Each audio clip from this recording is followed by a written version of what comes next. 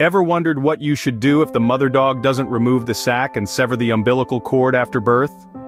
In the natural course of canine birth, the mother usually handles these tasks. She'll lick and clean her pups, stimulating them while also removing the birth sac and severing the umbilical cord. But sometimes, especially in cases of first-time mothers or those under stress, she might not follow through. This can leave you wondering, what's next? So, let's explore what you can do in such a situation. First and foremost, don't panic. You can help the newborn puppy in this situation. It's important to remember that, while the mother dog usually takes care of this, sometimes she might need a little assistance. So, here's what you need to do. Start by finding a soft, clean towel.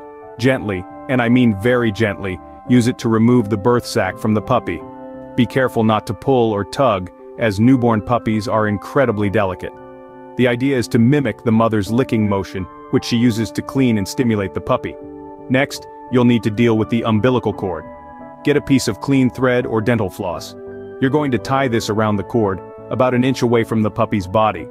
Be careful not to tie it too tight, just enough to stop the blood flow. Now, you'll need a pair of sterilized scissors. You're going to cut the cord on the side further from the puppy.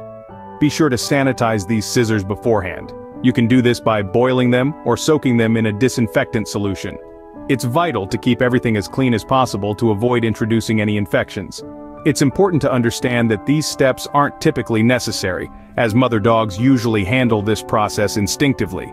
But, in the rare case that she doesn't, your intervention could make all the difference. Remember, your intervention is crucial to the puppy's survival. Once you've successfully helped the puppy, it's not over just yet. There's more to do to ensure the puppy's health. The moments following the intervention are crucial. First and foremost, the puppy needs to stay warm. If possible, guide the pup towards its mother for body heat and the first nourishing milk, called colostrum. This first milk is packed with antibodies that will help the newborn fight off diseases. It's also important to keep a close eye on both the puppy and its mother. Monitor them for any signs of distress or complications. Is the puppy nursing well?